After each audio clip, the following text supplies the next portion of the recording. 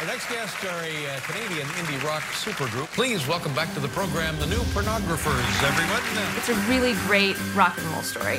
You kind of knew that Carl wasn't going to really have someone come in who wasn't really good. The New Pornographers is such a joyous event, and she's a perfect fit for that.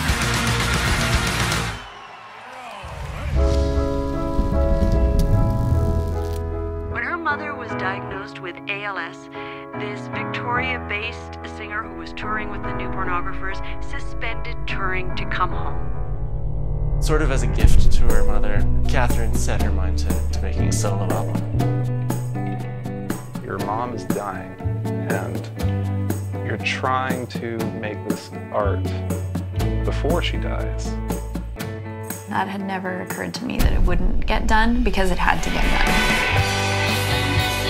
She didn't use the recording as an escape from what was going on. She used it to plunge herself further into the grief and pain. This disease brings out the best of what people are capable of. I dedicate this concert to everybody who knows anybody who's ever had ALS. You can't help but think of the strange endings and beginnings of life, you know.